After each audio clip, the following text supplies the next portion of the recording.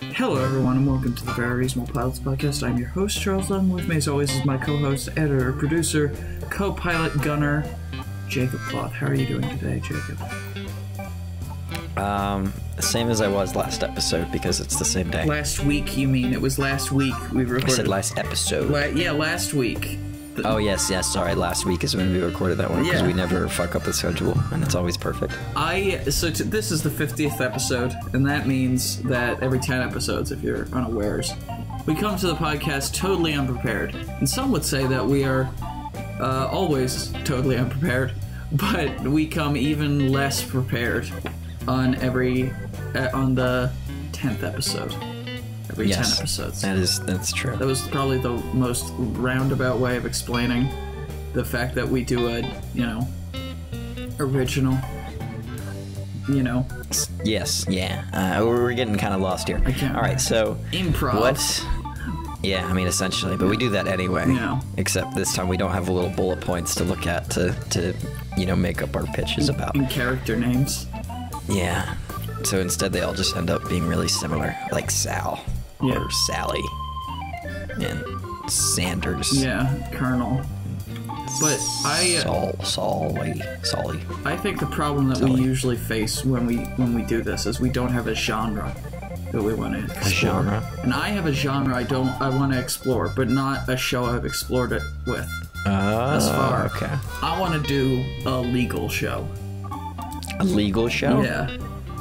God, we're getting boring at episode 50. Like Law and Order SVU. I've been watching Law and Order SVU. If we did police procedural, and half of it was police officers in some strange setting we haven't come up with yet, getting the criminals, and then the other half is prosecuting the criminals, and it's the district attorney and stuff. I think that would be cool if we, put a legal show like that into a fantasy or science fiction or, contemporary fiction. Idea. Yeah. Legal show, but the attorneys, the whole show is set at the court, essentially, decides if you go to the good place, the bad place, or the middle place. So hell, heaven, or purgatory, or whatever, Is this the good place? Not the show. Oh, no. Can we get what's her name? Who's that lady? Who's the lady from The Good Place? Kristen Bell. Yeah, can we get her to? Can she be in our show? Okay, never mind. We're not doing this. Why not? Put it in space or something. Why? Obviously, you've got too strong of a connection to this sitcom. To Eleanor Shellstrop and the rest of and Chidi and Jason. Okay. And Tahani. The sitcom set in medieval Europe. See, and it's got a robust legal system for some reason, where some peasant idiot is a lawyer, and people are just okay with that for some reason. Okay, my idea was maybe like the legal ramifications of supervillainy. Okay. So Super Court. Basically. Or That's the name of the show, Super Court. Super Court. But maybe the lawyers that we follow aren't representing the villains. They're representing the henchmen. So a guy... Oh, it's like mistreatment or whatever. Yeah, a guy is working for the Joker, for instance. This doesn't have to be a DC show, but the guy's working for the Joker, and they poison the water supply, and 60 people die. Yeah. Should the henchman who did the dumping of the poison into the water do that? Should he get punished? Or could it be argued that his actions led to the deaths of 60 people, but that's manslaughter rather than murder? And I think that this show would be a very good place to ask very smart, well thought out legal questions about the dumbest things ever. Oh, okay. If a man has been transformed into an animal, does the, impending stampede he causes because of that transformation mean that he is legally responsible? I think that there's a lot of leeway in, superhero fiction especially. Like, people are always, oh, I was taken over by the Phoenix Force, or someone had control of my mind and my powers, or whatever. And I think it would be very good. It'd be fun to ask, like, well thought out legal questions and, like, have that argument for just stupid shit. You know? I kind of like that. And it's good. Yeah. And maybe we could have a sort of progression. So we start off with, like you know, our lawyer, whoever our lawyer is. We'll say our lawyer's, Matt Wayne. Matt Wayne. Wait, who's... And Matt Wayne starts off as a public defender for henchmen. Yeah. Public hench defender. Maybe that's... Public hencher. Maybe that's, like... His name isn't Matt Wayne. It has to be something better than that. John Wayne. Jonathan Blarsby.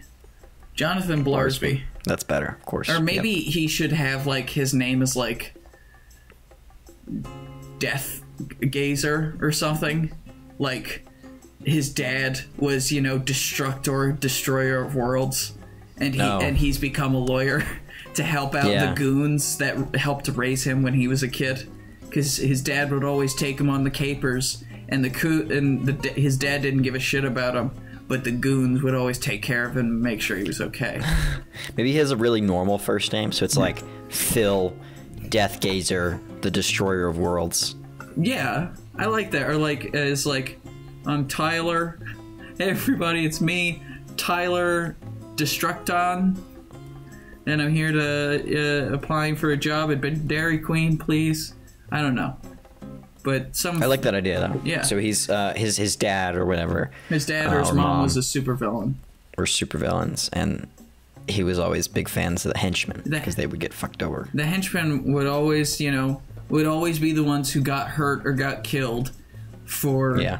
You know, for his dad or for his mom, and he realized, like, that's not cool. I'm gonna stand up for the henchmen, and so and we could have a crossover where he defends the henchmen from the henchmen, but they get caught, and then it's so midway through the season he defends the henchmen from the henchmen. He loses. Second season of the henchmen starts with them going to prison, and it's a prison season. Damn. I love it. It's great. It's all connected. It's just a web of shows. And then we did this on purpose. We're like Kevin Feige in Marvel. Yeah, and then they get stabbed in the shower by Ivan Illich. Yep. By Isaac Illich. And then they get hit with the Space 7-Eleven. They go forward in time. And one of them turns into a dog. I don't know. And the other one becomes Batman Beyond. It's all the same. Yep. Yep, it's all exactly the same. And I think, yeah, you could start the first episode of the show with him, like, working a case that's just, like, a guy who's like, I needed to take this job because of my family. And that's why I, you know, let the Joker use my body as a bomb. That's why I let the Joker sew a bomb inside of me so he could get past customs. Or whatever. Like, some weird, crazy thing. And I think... As the series goes on, and then like in that court case, they go through it, and he's like arguing, and then the judge is like, "So, the Joker sewed a bomb inside of you, right?" Mm-hmm. He's like, "Yeah," and you blew up in TSA. He's like, "Yep." He's like, "So, you blew up in TSA? How are you here?" He's like, you know, insurance. I got better. Yeah. Joker takes care of his own. Yeah, maybe that could be a thing. Like, one of the episodes is they're going up against a sleazy insurance lawyer who's been selling, like, false, like, Joker insurance or, like, villain insurance, where he insures your stuff in case of, you know, super villainy resulting in your death or injury. Yeah. And, like, he's not been following through, and it could be fun. There could be a court case to be like, he's like, I don't have to pay the insurance because it was the henchman who did all the things. I said I pay for the Joker's destruction. And, you know, our guy, Billiam Sturgis, his name is Billiam Sturgis, is like, no, that's bullshit. And there's, you know, a fun case. Maybe we could have some. He's friends with some, you know. Maybe he's friends with a PI who's you know, doing all this secret casework stuff.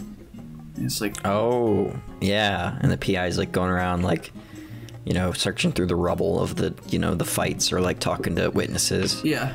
Who, you know, were like, oh my god, did you see it? Ultraman and mega evil person were fighting here. Yeah. And that one henchman just got fucking ran through by Ultraman. Flattened.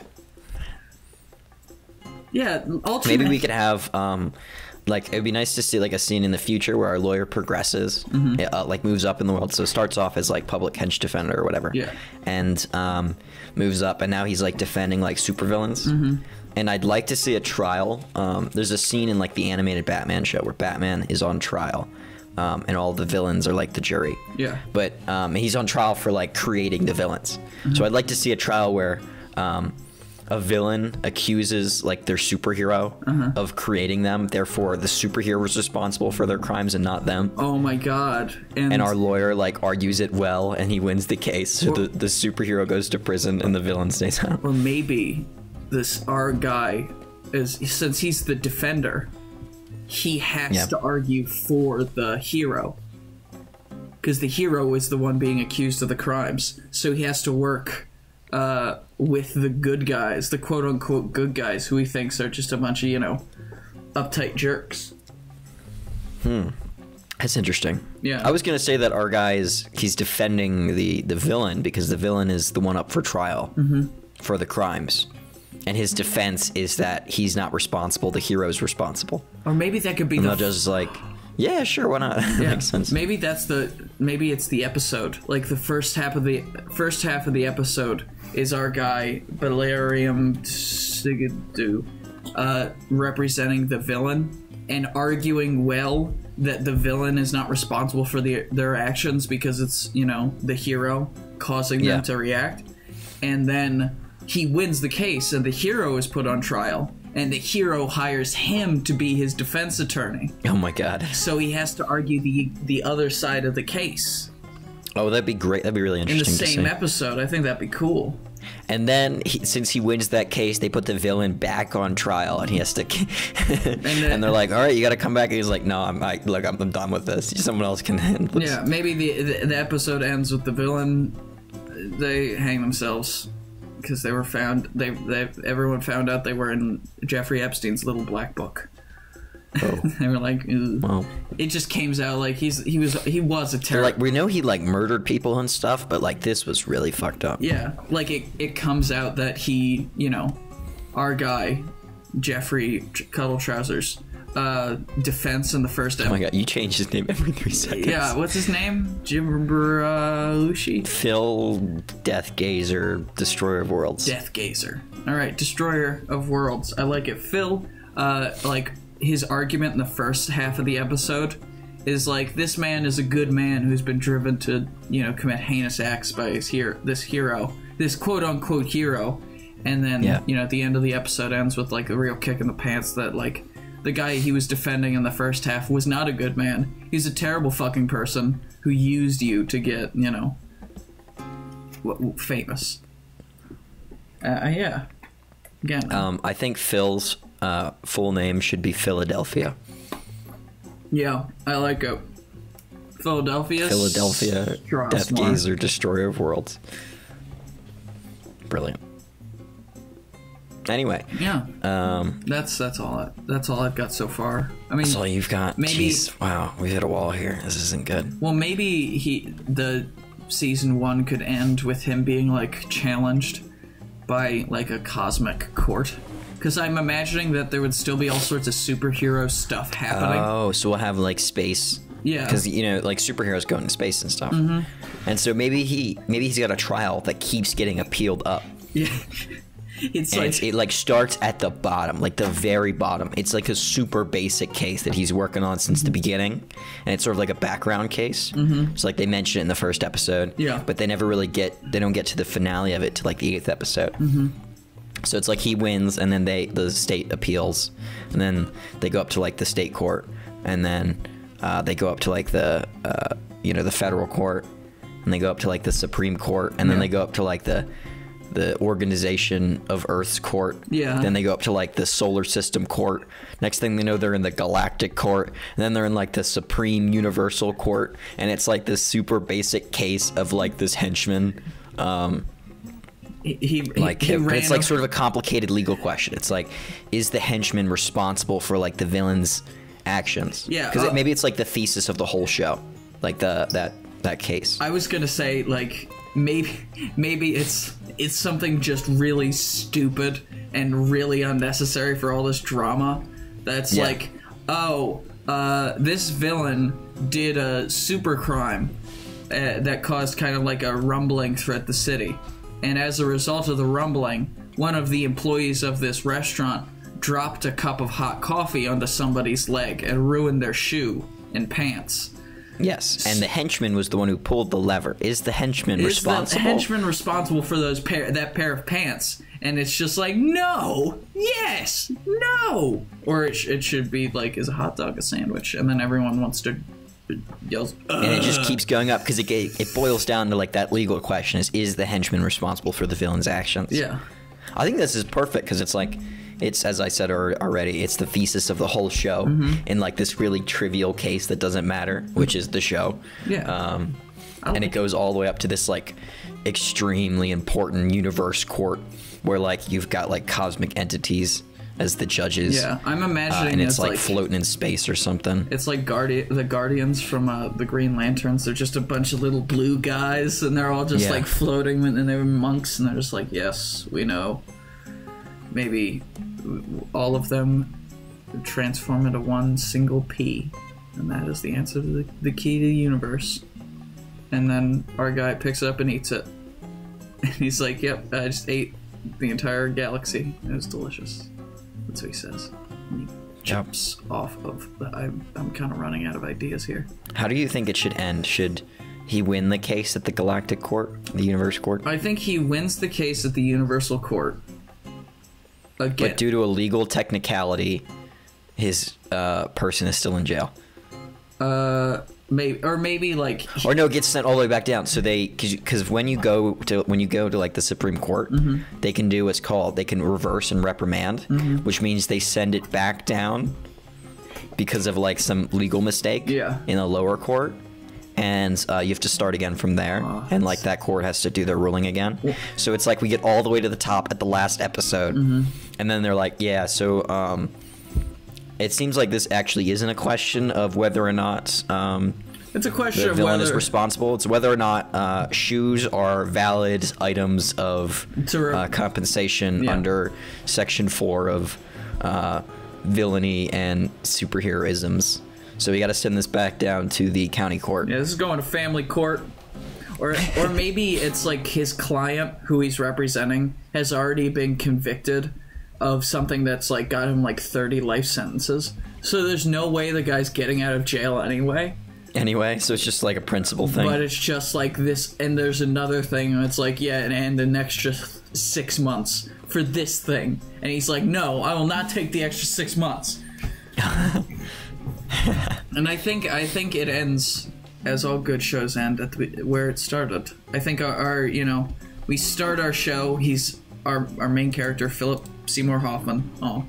Philip Deathgazer Hoffman is living and working out of like a shitty bodunk law firm with like a secretary who is maybe an alien. You could dog. make it like you see Better Call Saul. Some of it. In his office is like in the back of a nail salon, and like his bed's in there as well, and his bed is like one of those like pull down beds. Yeah. You know what I mean? From the wall. Yeah. And it like blocks the door whenever he brings it down.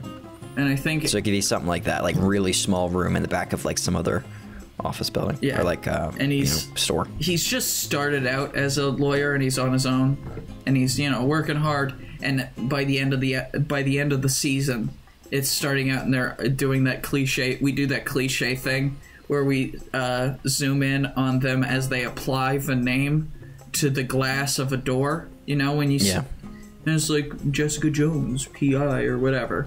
We do, Philip Deathgazer, attorney at law. And Philip, his name's Philadelphia. Philadelphiaus Deathgazer. Philadelphiaus Deathgazer. Oh my god. Yeah, Philadelphiaus. Deathgazer, Destroyer of Worlds. Attorney. Esquire. Destroyer of Worlds, attorney at law. Yeah. And he's like, maybe he's got one of those really cheesy lawyer ads. And as, you know, we're watching him move into his new office, you're hearing, like, if you have been injured or otherwise impacted by superheroics or any other sort of powered individualistic, you know, transgressions, call me, Philip Deathgazer, Destroyer of Worlds, attorney at law. I promise to get you nothing less than 25% of that hero's salary. You know, call me up and we'll talk about money. Love you. Yep, what a great commercial. That's how it ends. Love you. What do you think his PI friend should be like? I imagine his PI friend is probably like, sort of like a, you know, Tom Cruise, like in Mission Impossible, Ethan Hunt character. You know what I mean? Like he's like a badass. He could do all this cool stuff. Yeah. And he was like way overqualified for being a PI, maybe. I think. And he when we cut to like, you know, him, we'll have like, you know, the lawyer scenes or whatever, and the lawyer will talk to him and be like, Phil will be like, hey, Jack Black, I need you to get some information on this case. You know, I don't have a lot of money right now. I'll buy you some Burger King. And he's like, yeah, sure, whatever, Philadelphiaus. I'll do it for you. And then we like cut to him like doing all this crazy crap, punching like a superhero in the face. Yeah, or maybe he's like well known in like the superhero and supervillain community. Yeah, as like a freelancer mercenary person. Maybe the PI, like the PI, his you know, identity and his secret identity is that he's very obviously like one of the big heroes in the city. Oh, yeah, like the Midnight, you know, Swordsman or whatever. And he's very obviously this hero. They look the same. They dress, you know, they have the same voice and everything. But our guy, who's meant to be like a very smart, like lawyerly person, just doesn't put it together at all. So, and I'm thinking maybe he lives in the back of a Chinese restaurant. The Midnight Swordsman, aka our PI friend, Michelle Swandolino. Yes, Michelle Swandolino. Lives in the back of this Chinese restaurant, and she's actually the Midnight Swordsman. Yeah, and she has like speed sword powers or something. She can control swords she like with her runs, minds. goes really quickly and like slices people. Yeah, and maybe it's like for the first like half of the season, you think like, oh, she's just like this sad PI living in the back of a Chinese restaurant, and like there's some adventure thing, and they both need to suit up and gear up and get ready to kick someone's ass, maybe. And by that, I mean she's gonna kick somebody's ass, and Phil's gonna hide. Yeah. And they go to her room in the Chinese restaurant, and she like presses a button, and a giant like door opens up, and they walk down into her bat cave, basically. Yeah. Which is this, like, the swordsman cave, the Midnight Cave. Yeah, the swordsman. What's the Midnight's sheath? The Midnight Arena. No, maybe. No, you gotta call it the sheath. The sheath. She's a swordsman. That is pretty good. I like that. The sheath. Yeah. Any other characters you would want to see? I think we could get like a Jimmy Olsen type guy, who he's still wearing the bow tie and the like sweater vest, but he's like 53. And he's still got the little shorts on and everything, but he just knows all of the horrible things that all the heroes and villains do in like their spare time. Yeah. So it's like when Phil needs to blackmail a hero in order to, you know, get one of his clients off. He goes to Bimmy Bolson. Yeah, he goes to Jacob Gloth. His name's Jacob Gloth, and he's played by you. Oh, I don't want to play a 50-year-old bow tie guy. I don't think I could pull it off, you know, considering I'm not 50. Fair enough. I guess it's animated though, so I could do it. Yeah. I'll do his voice for you. He's like kind of curmudgeon, but he's also kind of bright. He's like, "Hey guys, I'm Bimmy Bolson." Wait, his name's Jake Gloth. He sounds pretty drunk. Also. I'm Jacob. What can I do for you? He sounds kind of drunk also, which I like. I think you should make him drunk. Hey, it's there, Phil. Seth Gazer. You know, I knew your dad once. He had a thing for Asian hookers. He loved them Asians. I don't know why. I don't get it was kind of weird and maybe weirdly perverted. I don't know. He did take a lot of trips racist. to Thailand. If you catch my... Came back with a little Taiwanese boy that one time. Yeah, he wasn't sexual or anything. He was just... He adopted him. It was a good thing. You've seen... He's actually your brother. Congratulations. He got all the money. It's your brother you don't know about and isn't on any paperwork. Yeah, he got all the money. So what do you want to know? And he's like saying that. He's just spilling all of this information. And Phil's face is just dropping. He's like... I have a Taiwanese brother, and our guy's just like, oh, so does Ultraman. Ultraman. Yeah, don't worry about it. He's got a little Taiwanese boy too, but that one isn't as okay as what your dad did. Yeah, that one's a little weird. It's a little more weird. And it's fine. Just what do you want to know? And he's like, oh yeah, I have a case. Could you help me out with that? And then I'd like to talk more about my dad's a pedophile thing. Nah, so I talked about it. Your dad, he was adopted a him. lovely It wasn't man. bad. No, he wasn't. Except for all those people he murdered. Yeah. That was bad. Because he was a villain, you know that, right? Your dad was a very awful person. He killed so many people. Yeah, your dad was a really bad person. He blinded the police commissioner's daughter. It was really fucked up. God.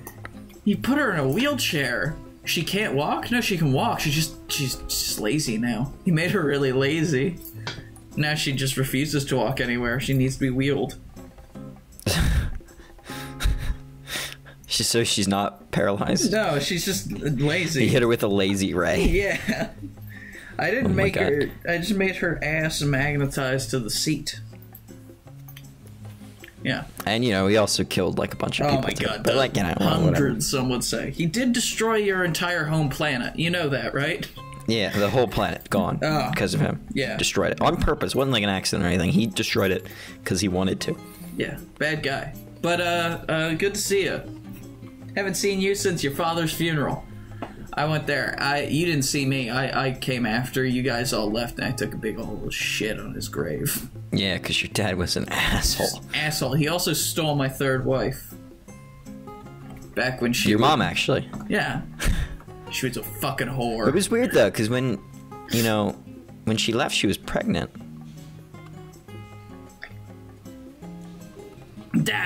So what you want to know about? Yo, buddy, Jacob Gloss. It's like hinted throughout the show that maybe he's actually his dad. They've got the same eye color and same hair color. Yeah, and like every once in a while he accidentally calls him son. He's like, "Did you just call me son?" He's like, "Nah, you know, no." Yeah, and maybe, Sonny, you know. Oh, Sonny Slim Jim, I love you, son. I mean, I love you, son. Well, I think I feel like they need like a contact in like the henchman union. Oh, I feel like there's got to be a union of henchmen. Mm-hmm. Maybe it's like some big burly henchman, right? Like some crazy big tough guy. And I imagine that this is an animated show, and you never actually see his head. You just see like his chest, and his like his muscles, and you hear his voice. And you always just see other characters like looking up, like, "Oh, hi," and he's always, he's just looking down at them. You can't obviously see his head. You can see like the tilt in his, I don't know, back or something. You see his chin when he sits down in the courtroom. You know how they're all like standing, and then it's like, "Your Honor, the Honorable Judge Matheson presiding." And like, "You may sit," and he sits down, and you think, "Oh, we get to see his face now," and he sits there, and you can only see like this much. The camera just goes down with him. Yeah. I think. Do you have any other ideas? I'm kind of out of ideas, but I think this is a good show. I'm enjoying it. I think it's pretty fun. It's a good idea with like a super like a justice system that we can explore like these legal questions about just really stupid things. And I think we got some interesting characters. Midnight Swordsman's cool. Maybe the Sheath's a cool name for a Midnight Swordsman is a woman who's pretending to be a man. Ooh. And maybe there could be like evidence. Oh, like so that's kind of what it is. Like Midnight Swordsman, the superhero. Yeah. Is a guy. Yeah. Like everyone thinks it's a guy, but it's obviously a girl just doing like a deep voice. Mm-hmm. And then Michelle, whatever you said her last name was, you know, is a woman doing her normal voice. And it's like so obvious to the audience that they're the same person, but our character is always like, you know, you really look like that Midnight Swordsman, but you know, obviously that's a dude. Is he like your brother or something? Yeah. Did you have a brother? Have you ever gotten that before? Family resemblance? Maybe you've seen a large man just looming in the back of your family reunions with swords on his back. Yeah. No? Okay. No. Okay. I'm thinking we could do. I know you watch Brooklyn Nine-Nine, so we do Rosa's voice. You know, Rosa in the show's voice is the Midnight Swordsman voice. Oh, and then Michelle is like normal. Yeah. Stephanie Beatrix's voice. Mm-hmm. I think that'd be funny. We should get her to play the Midnight Swordsman. I would love that. That'd be great. Yeah. That works too, because so we don't even have to do like she doesn't even have to like the Midnight Swordsman doesn't actually have to be a guy. It could just be like, no, that couldn't be her because like her voice is really deep. Midnight Swordsman. Yeah. So this couldn't be Couldn't be a woman. They wouldn't let a woman near those. That many I'm saying objects. it could be because you know Rosa's character is you know like Rosa in Brooklyn Nine-Nine is a woman. Her voice is just you know scary. Her voice is. And they'd be like, no, it couldn't be her. That woman, you know, her voice is in a much you know lower register, very intimidating. Michelle is like a is you know just a nice, kind, warm person. Lovely. She's always smiling, and she's never smiling. Her grandma, whenever she talks to her family, it's like, oh, Michelle's so lovely. She's always smiling. Cut to Michelle. and no, just a straight face. And we have like Phil look over and be like, I don't think I've ever seen her smile. Yeah, she's got beautiful teeth. Beautiful teeth. What do her teeth look like?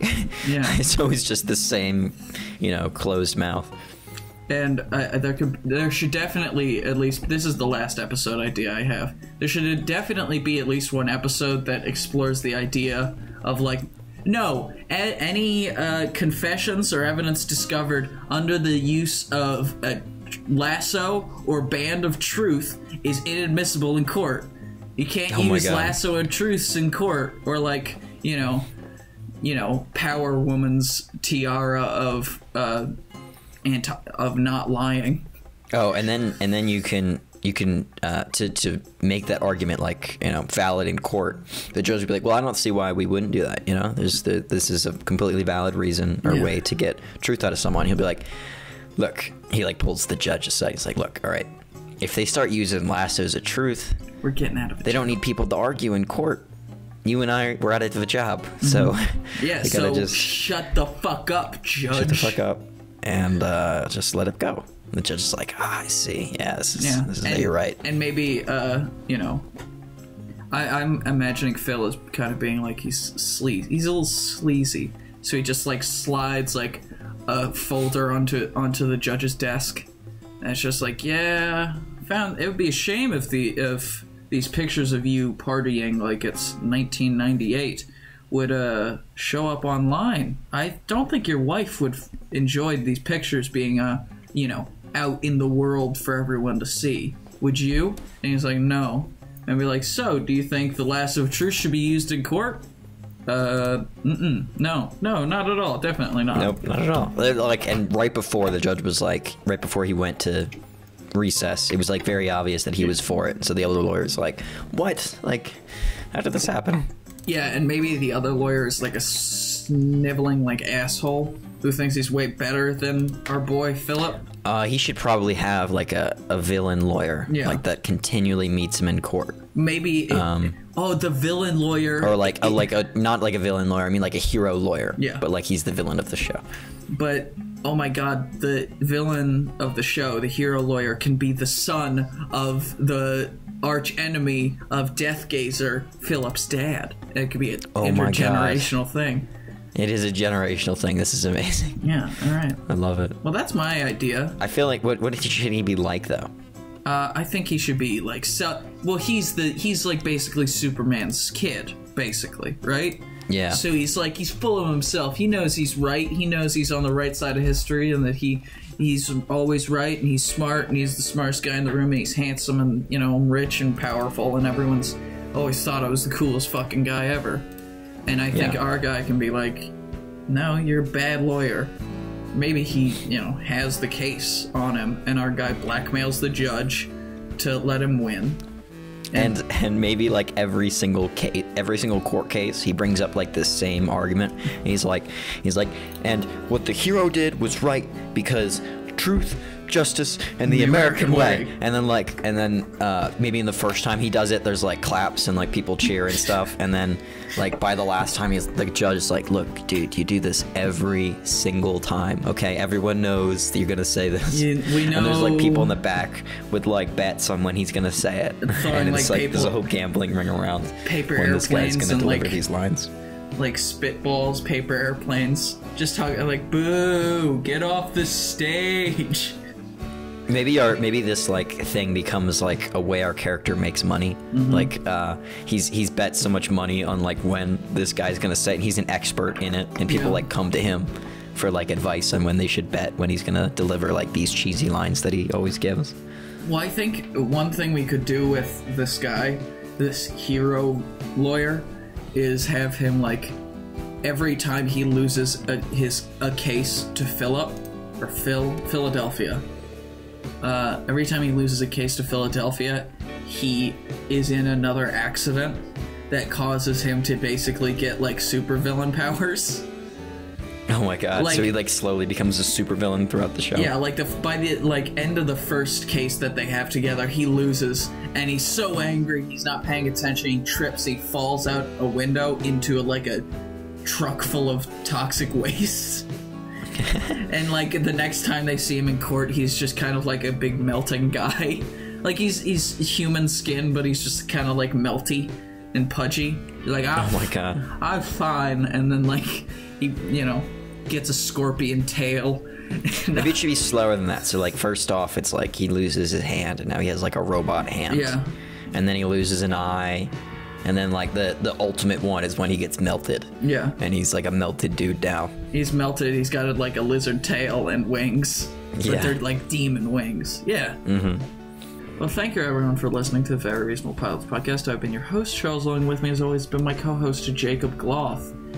You can find us at Twitter, at VRP Podcast, and you can find me on Twitter, at Charles_Lungs. And you can't find Jacob anywhere. He's hidden. He's like he's dead. He's like Carmen Sandiego. We don't know where he is. He's all over the world, and yet he's nowhere. I forgot about that.